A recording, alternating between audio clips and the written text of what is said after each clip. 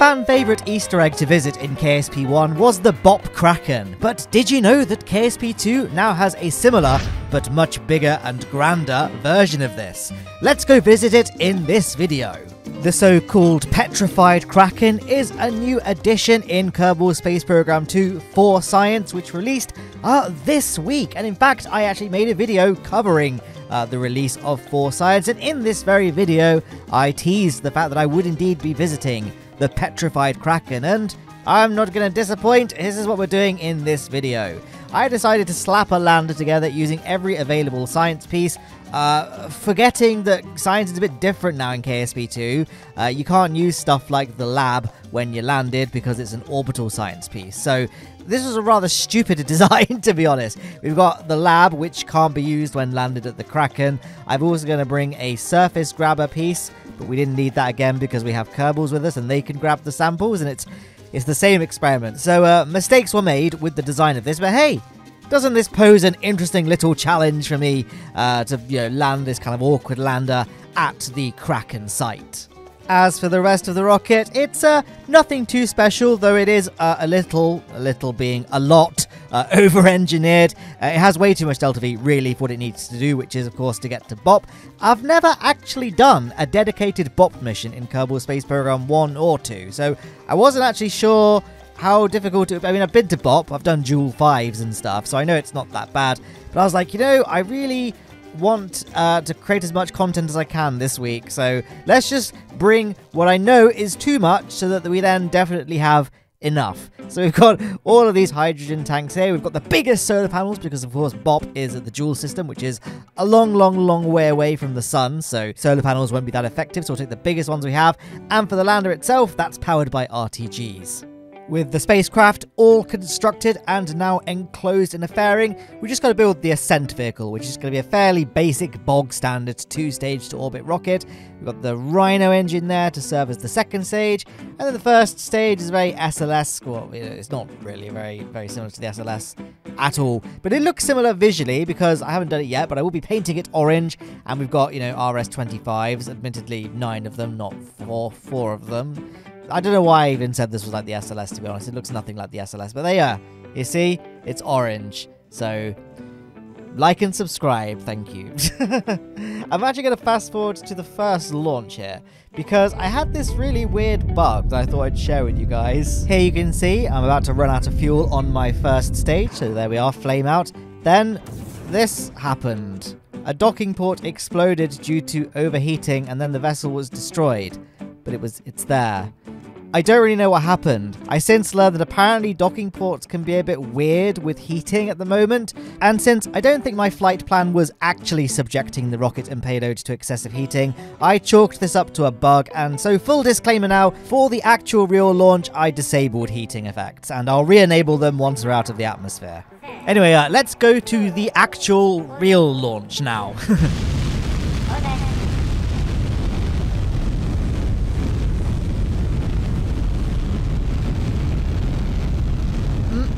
The sound design and visuals of rocket launches in Kerbal Space Program 2. Let me tell you the novelty, it's still not worn off for me.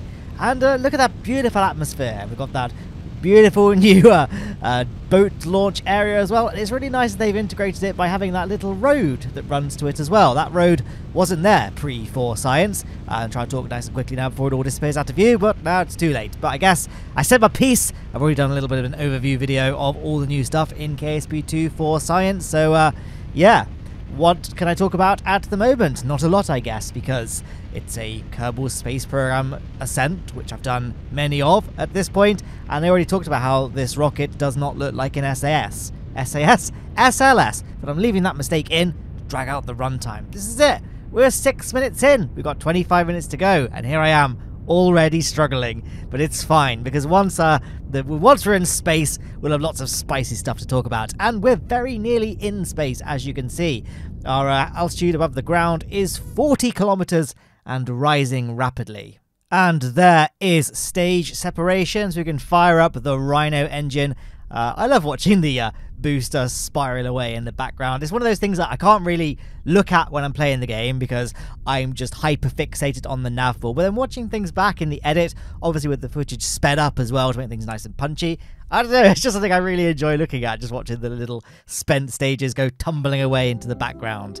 There go the fairings, which as you can see are still broken. They don't deploy properly. And speaking of things that are broken, my orbital lines had disappeared. I made a quick save and quick load and it didn't work, so I had to do a bit of hacking, did some save file editing. When I opened my save file, the game had got this vessel's state as being landed, when in fact it needs to be orbiting. So if you have this problem, just make a quick save, like, I don't know, fix orbital lines, locate it in your save files, and then just press Control F and look for vessel state. Usually that's the thing that's wrong. There are a couple of things that can kind of mess up to get rid of your orbital lines, but I feel like, at least in my experience, 9 times out of 10, it's because the game has just got your vessel state still assigned as being landed. But honestly, this is not the time and place to be discussing how to do save file fixing. Just Google the problem. There's a lot of forum threads at this point that tell you how to do it in much better detail than I ever could explain. Anyway, as you can see, I said earlier, I hope I said that this is an Apollo-style mission. I mean, it doesn't resemble the Apollo program whatsoever, but it does in the sense that we have the command pod above the lander during the launch, and then once we're kind of in space, we can then separate it all, flip the mothership around, redock with the lander, and, well, there you have it. It's all done. I didn't bother deorbiting the second stage because, frankly, I couldn't be bothered, and this is just like a temporary save I made. This isn't like my actual save I'm going to be using going forward, so I don't care that much about orbital debris. And if this were real life, orbital decay would be a thing, right? So that second stage would just fall back into the atmosphere eventually. So I don't feel too guilty about it. Whatever, you know. Another benefit to having the Apollo-style configuration is that now the habitable space of the spaceship, I guess, is much larger. Kerbals can freely transfer from that command pod into the lander can, and indeed the laboratory piece below it, or Star Lab, as I should say, to give it its proper name. So you've got lots of room to move around on their multi-year voyage to Jool. It's probably still a little bit inhumane, the quarters that I've provided, but, you know, we're on a mission here. We're on a time budget, okay? It's a busy week. It's the run-up to Christmas. It's my girlfriend's birthday this week as well. And, you know, that's all of my... And to be fair, I had to make my 4 Science video, and I had to, like, play the game and get used to figure out how it all worked so I could make an informative video and not misinform people, which I probably accidentally did. Sorry if I did. But I like to think I fact-checked my video pretty well. Anyway, here we are, plotting a maneuver node to get circularized around Jool. I've not done this in KSP2 yet, but I always do this in KSP1, and that is use Tylo's massive gravity well to do a gravity assist and get a capture around Jool for essentially free. It was a lot harder to do this in KSP2 because the little separation nodes that tell you kind of how far away from your target you are when you're planning the maneuver node weren't showing up. I don't know if that's like a patched Connix issue and I need to do something in the settings. So really this is like a cry for help. If you guys know what I should have done, let me know. I'm all ears. I'm too lazy to check at this point. I just sort of played around with the maneuver node for ages until I got what I wanted to have, and you know, that was it. Another sort of thing that kind of relates to the patched Connix thing was that, well, it's not there now because we've now entered Jool's sphere of influence. But before we did, my orbital line after Tylo disappeared. So I guess the game can only show 3 hops into the future, right? Your current sphere of influence trajectory, the next sphere of influence trajectory, and then the third one. After that, it won't then show the line, even though the maneuver node did. I hope this makes sense to everyone, because I feel like as I was explaining that, my head was just saying, like, this is really confusing and difficult to explain. But I hope the people who play Kerbal Space Program and know what I'm talking about can visualize it, and even if you're not sure, you probably figured out something was off when you looked at the footage on screen. I hope. Make sure you like the video, guys. Support this amazing high-quality commentary content, by the way. And yeah, how are you?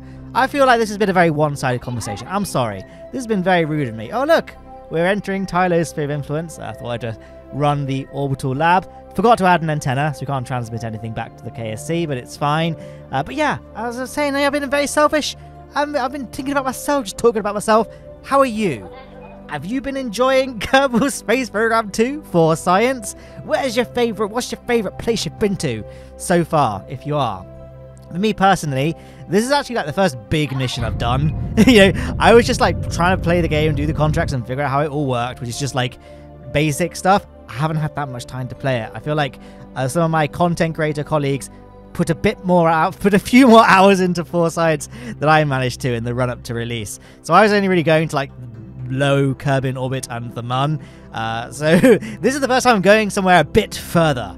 And ironically, it's the first time I've had major bugs happen as well, like the orbital lines happening. Never had that once in the run-up when I had my early access copy of Foresights. So yeah. Oh, I should probably say, full disclaimer, I captured this footage on Monday the 18th of December. So this was actually captured before the public release of Foresights. So I really should say, for full transparency's sake, that this was an early access build. There might be bugs and problems and issues and things in this video that no longer exist in the game.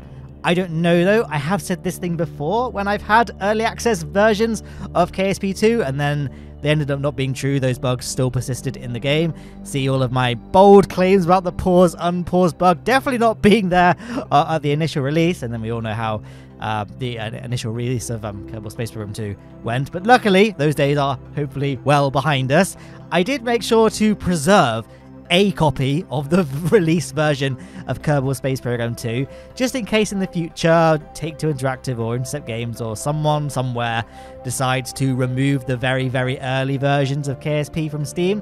I don't know if you guys know this, but in games like KSP2 that receive updates and stuff on Steam, you can actually go onto like the betas tab in the game and just downgrade it to any previous version. And right now you can still downgrade, I don't know why you'd want to, but you can still downgrade KSP2 to the very first version. The only reason I've archived it is because I think it might make a fun video to do in like a few years' time. Like once the game is like very, very far down the line, if not complete, I don't know when I plan to do this hypothetical video, if I ever will, I can then do like a let's revisit the absolute disaster that was the initial Kerbal Space Program release video. So do you think that's a fun idea? I think it's a pretty fun sounding idea. Anyway, look at this. We are arriving at BOP and circularizing. I feel like I didn't talk about anything on screen for that entire process, but I feel like, you know, you could figure it out watching the thing. Now, I'm going to show you how to find this giant petrified Kraken. So here we are in the tracking station. The big thing on BOP is that massive, massive flat crater. So get it so you look at it at this angle, then wait for the wait for the moon to rotate a little bit. You got a big crater just after the really, really big one. That's our first landmark to help guide us to the Kraken. Then there's another one to the left of it. And then below that one, there's 3 craters. That's kind of the main visual indicator of where the Kraken is. And then just below and to the right of those 3, if you can just about make it out, there is another crater. And that is the crater that has the Kraken inside it. So that's how you find it. Or you could just use the cheat menu and go to these coordinates. One of the two. Anyway, with our target acquired, we can leave the tracking station and go back to the oh. What is this screen called? The game screen? I never even thought about what this... It's like, go to the tracking station and then to space, I guess. Dunno. Bit of an inconsequential thing to be worrying about at this stage when we've got a petrified Kraken to locate. So, I hope you remember that visual guide that I supplied earlier. We're aiming for that little faint crater there that I'm sort of putting my trajectory into, and then we're extending it a little bit ahead because I'm taking into account the fact that BOP rotates, but probably didn't need to do that because BOP rotates very, very slowly. And this is one of the things that I really miss about KSP1 with mods, and that is time warp control mods, be it time control or better time warp or any other time warp mod that exists. Those are the only two that I'm personally familiar with. And that is that the game will forcibly restrict how much you can time warp when you're close to the surface of a celestial body, which, you know, well intentioned, right? But the problem is that with BOP, and other small bodies like Gilly, and I guess even Minmus to a kind of an extent, is that the highest speed of time warp that we have available to us is still not very fast. So it just takes absolutely ages to get down to the surface, because Bop's not pulling us towards it very quickly because it's a low gravity body. But look, I've only got 3 notches of time warp there. So I'm literally, like, the footage is being played back at times 4 speed because I am, of course, a benevolent content creator and don't want to subject you guys to this. But it just takes ages. I wish we could, like, maybe there's like a settings menu we could have so that we can disable the time warp limitation when you're close to the surface of a celestial body. That's something that I would really like. Or hopefully we just get better time warp for KSP2. But I feel like we're going to get a few patches back to back fairly soon because there have been a few new bugs introduced with 4 Science. And when those patches come out, they will inevitably break all the mods. And so stuff like this, which is actually, I would consider basically essential for game enjoyment, I'd rather rely on stock solutions. By the way, my landing legs weren't deploying, so I did a quick save, quick load. Now they are. Why am I deploying the landing legs? Well, just see it. Just see it below us. It's the petrified Kraken. Absolutely massive. Much, much bigger than the one in KSP1. So there you are.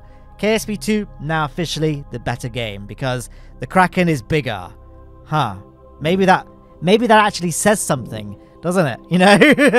Considering the game was quite catastrophically broken upon launch. And let's be real, very, very welcome improvements have been made. The game is far less buggy, but there are still a ways to go. There are still things like orbital decay, phantom forces, and other kind of annoying bugs, such as landing gear not deploying. But, you know, I didn't sink through the ground, which sometimes happened in early releases of KSP2. Hasn't happened to me in a while, so hopefully maybe it's one of the things that's fixed. I'm getting overly negative again. I should be talking about the focus of this video, which is currently on screen, and that is the, well, actually it's a bit blocked by the parts manager. Here I am doing some science experiments. It was this point, I can't believe it took me this long to realize this late on in the mission, that I couldn't actually use my orbital lab because it's an orbital lab. It can only be run in orbit. And I also made a critical blunder because you need 2 Kerbals to operate the lab, which I thought, fine, we got 2 Kerbals with us.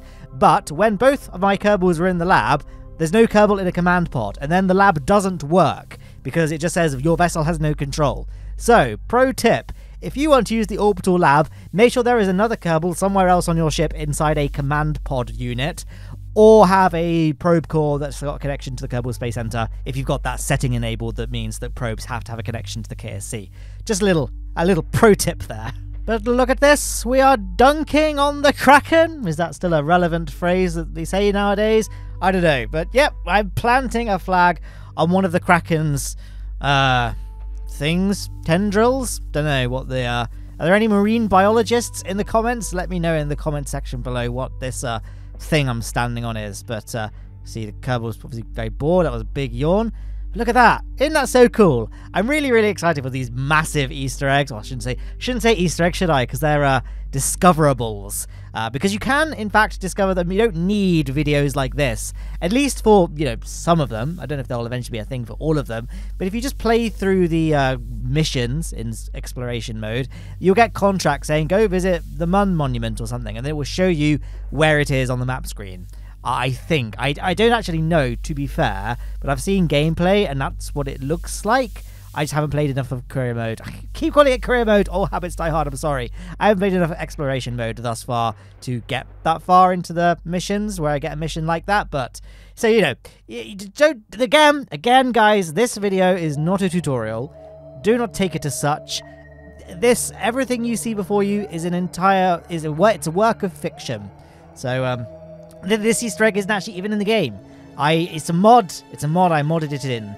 And there we are, look at that, it's the shot I used in the intro, but now the Kraken is not censored because you guys suffered this far. You deserve to see what it looks like.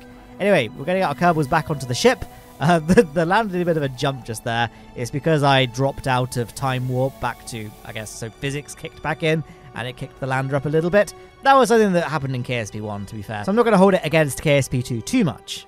Anyway, I think that concludes our surface shenanigans. Now we need to think about getting back to the command module that's currently in orbit. So, full disclosure, this was my second attempt at launching. The first time I launched, I just pointed straight on the 90-degree vector on the nav ball. I just looked at the map screen and then subsequently slammed into the side of a cliff. So I reloaded a quick save and tried again. This time I'm going to go straight up vertically and then I'll do like a maneuver to get myself circularized. But I think I was just in a bit of a daydream because I was like just sitting there looking at the plumes of the engines thinking, oh, isn't that pretty? And I was like, oh my gosh, yes, Bop has like no gravity. So I went to the map screen and we have this now ridiculously pointy orbit. But, you know, it's fine because Bop has low gravity. Look at this ridiculous maneuver node. It's only going to take me 92 meters per second of delta V to get into a circular orbit and encounter our target vessel. And yes, our orbit is very, very different to our target. We're at a massively different inclination. But again, because of Bop's low gravity, it's not going to take too much fuel to, you know, match speed with our target and thereby simultaneously matching orbits with our target. So here's me doing our first maneuver node, or executing our first maneuver. Oh, I should say, I remember now, Nate asked us content creators way back in day, in like February or March when KSP2 first released. I remember getting a message from Nate Simpson asking all of us content creators to, try and call the maneuver nodes maneuver plans instead because it sounds a bit less intimidating. By the way, as you can see, we're back at 3 times time warp. The footage is subsequently playing back at 2,800% faster than real-time speed, to give you a sense of what I had to suffer through to get this mission done. Anyway, yeah, that was it. So he asked us on the behalf of the developer team to maybe start referring to them as maneuver plans rather than maneuver nodes, because one of the big objectives of the developers of Kerbal Space Program 2 is to make the game a bit more beginner-friendly, beginner-accessible, and by not having so many technical terms like maneuver node and having it called maneuver plan, intuitively that sounds a bit more understandable, doesn't it?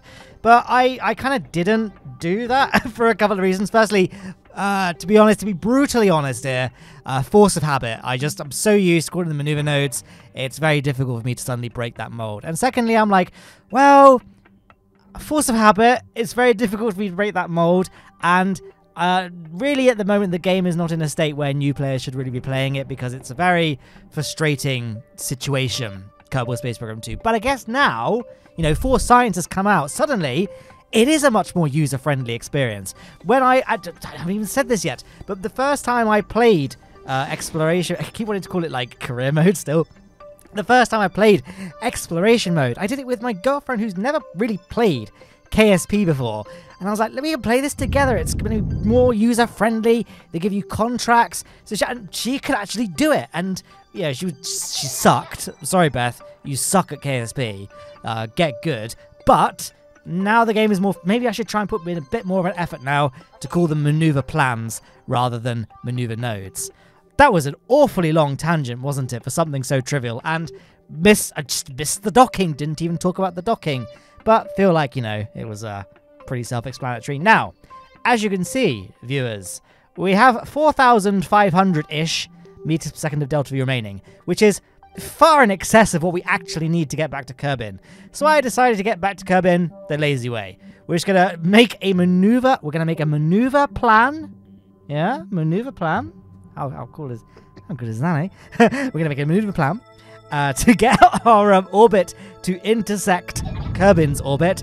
And then just after our periapsis, we'll make another, wait for it, maneuver plan, and just drag on the retrograde marker, and then you'll just watch the close encounter nodes magically swing around and we'll get a nice easy Kerbin encounter. Or so I thought. Ooh, twists and turns. The excitement never ends in this video, it seems. So now, my eyes, they drift back to the screen to figure out whereabouts we are after I went on that massive, let's be honest, it was way too long, my little thing about maneuver plans. But I guess, speaking of, that's where we're time warping to next. I made a maneuver plan just after the point at which we cross Kerbin's orbit. Well, actually, I tell a lie, we don't actually cross Kerbin's orbit, but I got it pretty close. So the bit of our orbit where we nearly cross Kerbin's orbit, we're going to do a very small retrograde burn, and look at those separation nodes just come a little bit closer. As you can see, we do not have a Kerbin encounter because our inclination is just way too off. So we're going to make another maneuver plan a little bit further on in our orbit because we need to do an inclination change. And those require less delta V the further away from the celestial object that you're orbiting is. So in this case, the sun. So I did it a little bit further on. And yeah, it's not on screen at the moment, but wait for it. As you can see, our separation from Kerbin is actually pretty close. I was surprised that I wasn't actually getting an encounter pop up on the map screen. Okay, well right now we are kind of far away, but wait for a second. There we are. Look, that's pretty close. 73,000 kilometers, which on an interplanetary scale is nothing. And yet no Kerbin encounter. So I decided this must be a glitch. So let's just time warp, and sure enough, time warping for a bit suddenly made that encounter appear. So I'm not really sure what happened. Like, why didn't the game recognize that I should be encountering Kerbin's sphere of influence? Like, I'm no coder, I've never claimed to be one either, but my basic understanding of code, and I'm very, very open to being corrected here because it's probably a very, very ignorant statement to make, but my understanding of code is like, if this, then that. That's how programming works, right? You know, computers look to see if something has been fulfilled, and if so, then that. And that's my understanding of coding. Make sure you subscribe for more programming tips in the future. Got a vast array of knowledge learned from Stack Overflow and ChatGPT, so you know, buckle your seatbelts, let me tell you. I can write you one heck of a mean batch file. Funny story, speaking of batch files, one thing I did when I was growing up, so I must have been maybe like 13, 14 years old. At the time in the UK, it was quite common for internet service providers to have like a data cap on what you use.